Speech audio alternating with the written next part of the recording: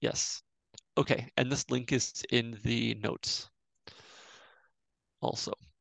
So, okay, the queuing system, and this is what I wanted us to get to from the last one. So now we're talking about what makes the cluster unique. Should I give a shot at it? Yeah, go right ahead. So how about we have this metaphor? So at Aalto universities, there's two Linux servers which are designed for students to use to run calculations on if they need something with a little bit of computing power. They're called brute and force, and they sort of really are a brute force solution. So what's the problem here? Anyone can connect there and run anything. So basically, they're always overloaded. And there's so many things going on these single nodes that everyone is slowed down and it takes longer for everyone to get through. So the main difference of the cluster is Slurm itself. So Slurm, what's it, queuing system, workload manager, whatever.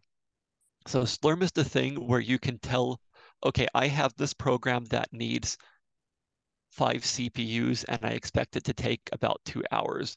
And it will put it in a queue, wait until you have those resources, schedule it on these other nodes, and then return the results back to you. And that's really the main thing we're talking about for the next 2 days. How to tell Slurm what you need and then see the results come back.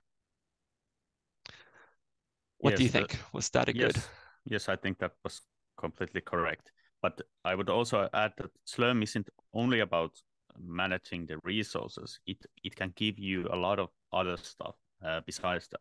So it can give you monitoring output of what your job was doing. It can show that sort of like monitoring output. It can help you organize your work, so you can run a lot of different programs at the same time. So you can run like massive programs at the same time with minimal changes to the code. Yeah. And it helps you like get more productive. And it's basically the way that you want to use the cluster. That is the way that the cluster has been designed. Like that is the backbone that the cluster has been designed for. So like everything in the cluster has been designed in a way that it's going to be used through the Slurm. So you really Yeah. should get familiar with Slurm. Um, So let's scroll down to this metaphor here. So there's two parts to the metaphor. So both are about food again. So sorry for the people that didn't want to talk about pasta anymore. But we're about the scheduling resources part here. So there's a restaurant. You go to a restaurant and there's more people who want to eat than there's space. So you talk to the house manager and say, hey, I'd like a table for 2 people. And they put you on the list. And when a table opens up, they'll look and see what's available. So they might say this table is for 2 people, in which case the first party of 2 gets it. They might say this is a table for 2 people, but the next party is 4 people, so they have to wait, but the one after them can come. Or they might even say, okay, this is a table for 2 people, but there's another table for 2 people opening up next to them soon, and I need a table for 4 people. So they strategically leave it be empty for a little bit. And this is basically what's happening on a large scale automatically on the cluster. So here's an interesting question. What happens if you go to a restaurant and you say, yes, I'd like a table for 10 people, and then you wait, and then you actually only have 2 people eating? What's the effect on you then? well, of course, the effect on you is that you will be waiting a longer time, because like the house manager thinks that there's 10 people coming, so he will have to reserve a table where there are 10 spaces. But then when only 2 people show up, then all of the 8 other spaces will be empty because, well, they didn't show up. Yeah, But you needed to wait for that table to be free. yeah. And they're probably not very happy with you and won't give you any kind of priority next time you come. What happens if you reserve a table for 2 people, but then you're 4 people? Well, then 2 people need to stand, or you Yeah, need to do it so that 2 people yeah, are seated, and then they eat their food, and then they mm, stand up, yeah, and the 2 people who are standing get seated, and then they eat their yeah, food.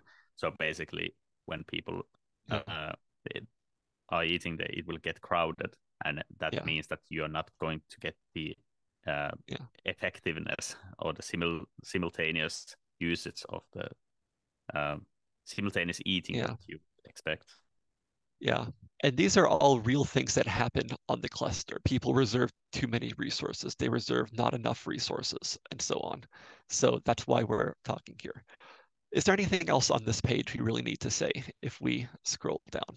So So yeah, I we've would talked I would about, add there uh, that the main or the big part here is that Slurm not only manages the process of like getting you the table that you need, this kind of correct kind of table that you need, but it mhm, only also manages uh, the cooking process in the background. So basically, mm, like you don't like you can just say that you want to eat a pasta or something like that, and somebody will make you that pasta dish and bring it to the table, and mm, you get the mhm, mhm. results that you want without Yeah, having to do the cooking yourself. So like you can do the the stuff. parallel thing. Yeah, You you don't order have to 10 go. different dishes at the same time, and they all get made in parallel and brought Mm. out to you. I was or you don't have to like cook yourself. Like you don't have to Mhm. book a table and then Mm, go to the kitchen and cook your own food and then bring it up. So basically, right. this analogy, which is getting strained by the moment, is is Yeah. meaning that like yesterday there was a question of what happens if you lose a connection to the cluster when you're running something, and Mhm, Slurm can manage these jobs so that they're running on the background in the correct places, so that mhm, mhm. you don't have to be connected to the cluster while the stuff is running. We'll Yeah. be talking about this later today, but Yeah. basically this is something that Slurm can also do. Yeah. So this next section, we talked about the basic process. What are the resources Slurm manages? So as in when you're requesting this table on the computer, what are you actually asking for? And that's basically some number of CPUs, some amount of memory, and how long it is. And there are a few more dimensions here, but Yes. So yeah. these are the basic ones that every program has. And these are the things that we talked about yesterday, how you can like give like a rough estimate on these things. But these are the basic things that Slurm manages. And we'll be talking about how do you give this information to Slurm in the next coming sections. Mhm. So there Yeah. are these flags that you can give Slurm, but we'll be talking about those uh, Yeah. I guess in we the don't next need to sections. go through that. Okay. Yeah. And there's all kinds of other submission parameters. For example, you can request a table that's all by yourself, as in an exclusive node if you're doing performance testing, or you need only the latest kind of GPU or latest kind of CPU architecture because of benchmarking and stuff like that. But we don't need to talk about that now. That's for later. Um, Partitions. What's the restaurant metaphor for that? Yeah, maybe maybe it's like you want to eat on the patio or in the veranda instead of eating inside or Mm, something like that. So you want mhm. to only use the tables that are on the outside or something. I don't know, but basically maybe the restaurant analogy won't work with this that well. But Yeah. in many clusters, the Oh, different kinds of compute nodes are separated into these partitions. So if you're using um, other clusters or in our cluster also, there's few of these partitions that yeah. like the I have a different good nodes are. example. Yeah. What about, so you're doing a debugging task, like you just want to test something out quickly. So you come to a restaurant and you ask to sit at the bar. So you can order quickly, you eat, and then you dash out of there right away. And you can skip the long queue for the sit down stuff. Yeah, that might be Yeah. like a good analogy. But I think And maybe we should. yeah, go on. Should And I we? guess we can also say, at least on Triton, the Aalto cluster, you don't need to worry about partitions that much. So we have a script that will automatically set all of these things for us. But on some clusters, this actually is important, and you have to say where it is running. But I think it's the queue is kind of like the matrix that you cannot be told what it is without like actually testing what it does. Yeah, So yeah. so maybe So maybe let's we do should. it. Yeah. And actually, we're right on schedule now if we go on. So Yeah. good. Okay. Let's see from HackMD. I will switch there and I mean the notes. Let's see if there's any interesting questions. About Slurm, is Slurm the same for Terso or other clusters? So Slurm is the generic open source product that manages the cluster. And these days it's used by almost every cluster you can see. Certainly all the ones in Finland. Yeah, there Um, are other managers like PBS and uh, Q sub or something like that. But yeah, the main idea is that all of these do the same thing. They just have different kinds of commands and stuff. But basically, they all do the similar kind of a thing. They all manage these resources and they have a queue. So yeah, like it's translatable. But Slurm is the most popular one. yeah. And this next question is really good. If I submit a job on Slurm and after that it's submitted, you modify the code to test something new. When the jobs run, which versions run?